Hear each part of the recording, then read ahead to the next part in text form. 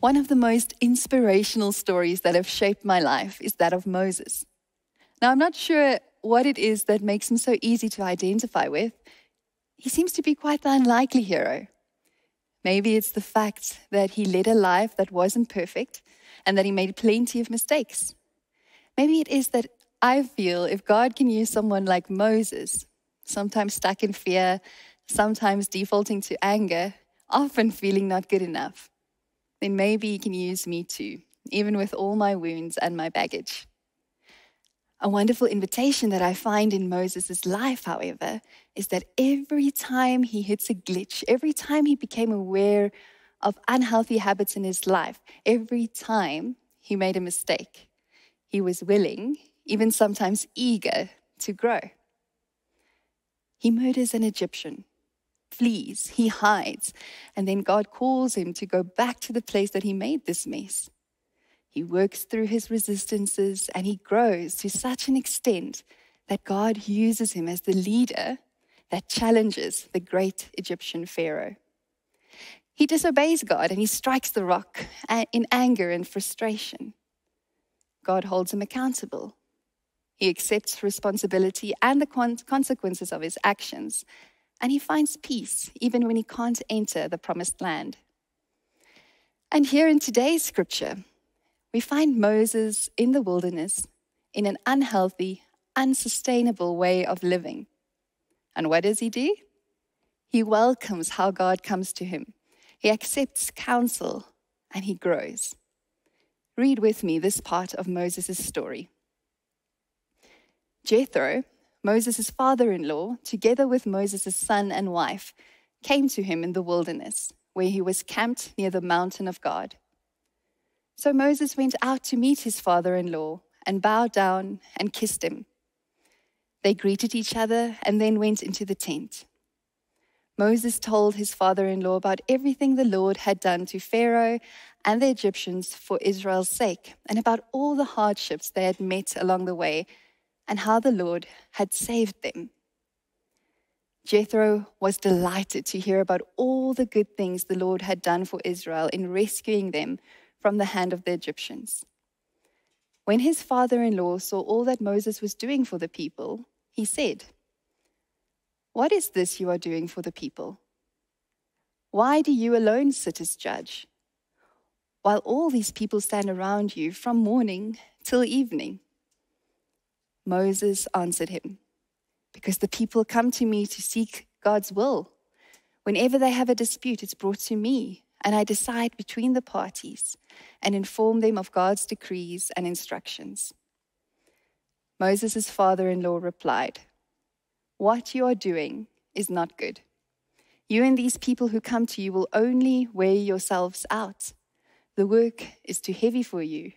You cannot handle it alone. Have them serve as judges for the people at all times, but have them bring every difficult case to you. The simple cases they can decide themselves. That will make your load lighter because they will share it with you. If you do this, and God so commands, you will be able to stand the strain, and these people will go home satisfied." We confess that God comes to us in many different ways. And yet, like Moses, we can very easily become disconnected from these elements that communicate God's voice to us. Think about how Moses seems to be disconnected from his physical health. Jethro sees Moses is about to wear himself out. It's too much. His body can't take it. But Moses seems oblivious. And it looks like Moses is also disconnected from his family. He sent them away. He doesn't hear God through the ones he loves most dearly. So Moses is burned out, disconnected, yet many would say high functioning and successful. Doesn't that sound so much like the reality we often find ourselves in as well? Think about the husband and wife, co-parenting and running a household, but saying goodnight to each other as strangers before bedtime. The elderly parent, yearning for an unhurried, undistracted dinner with his adult child, but who has to settle for a quick telephone conversation once a month. The colleague who goes home alone each night and wishes the hours to pass quickly for the only sense of companionship watered down by the rush of the 9 to 5. The stranger looking desperately for someone's smile, someone's eye, just to remember that she's not invisible. The CEO, teacher, doctor, business owner, homemaker that is at the end of his or her capacity, burnt out and isolated among everyone who needs him or her, longing for someone to call him out and to stop the spiral that seems to control his every day, each day. It's the chaotic, self-made trap of disconnection. And so often we don't hear God calling us to slow down and recognize our disconnections. The good news is that it doesn't have to be this way. Another way of life is possible, a connected life, a life of deep belonging. I wonder, can you recall a time when you last felt a deep sense of belonging? A while ago, in a busy and stressful time, I took a day of leave and made 3 appointments with 3 of my close friends. In the first conversation, we spoke about life and kids and new ideas. Afterwards, I felt inspired to remember the creativeness within me. In the second conversation, we spoke about how subtly our emotional wounds can show up, how we can grow, and how we can meaningfully meet our children in their moments of anxiety and insecurity. I felt encouraged. And in the third conversation, we spoke about grace and how often we don't get things right, but how God reveals himself in interesting and creative ways. I felt understood. These 3 connections were a gift for me. And in my experience, I felt God coming to me and speaking to me. Encounters with God through others. Amidst this haze of survival, it takes a very specific encounter for Moses to realize that God is speaking. How is God coming to us in the wilderness? And will we go out and meet him ready to grow? In this story of Moses and Jethro, we can discover some helpful invitations for our life with Jesus today. The first one is simply to become present. I love how Moses starts telling Jethro about what is going on in his life and allows him to observe how he works. I imagine the conversation after Jethro listened to and watched Moses. He invites Moses to actually take a proper look at his life. Moses explains and justifies. He lays out how and why things work the way that they do. And Jethro's response? What are you doing, Moses? I was dealing a couple of years ago with my husband's accident and juggling a newborn, my job, family life, and frequent visits to the hospital. And everything was fine. So fine that I avoided any deep conversations with my parents, any meaningful connections with my colleagues, and definitely made sure not to have any vulnerable moments with my closest friends. They'll understand, I said. They did. But this high-functioning, task-driven superwoman Tarine isolated herself and had to relearn what it meant to open up to the love of her community. I remember it was a casual remark one of my colleagues made that brought me to this question that Moses was faced with. This colleague said, she's in her task mode. She was describing that I was disconnected from people, from relationships, and simply going through the motions of getting everything done and being everything for everyone. What are you doing, Tarine? Thank God that he found me and led me back to the blessing of connection. It required becoming present, observing, and recognizing a growing awareness. And this is what seems to be happening here between Moses and Jethro. They see each other, they hear each other. Both Jethro and Moses are present and attentive. And Jethro is truly interested in what is going on in Moses' life. This enables true connection.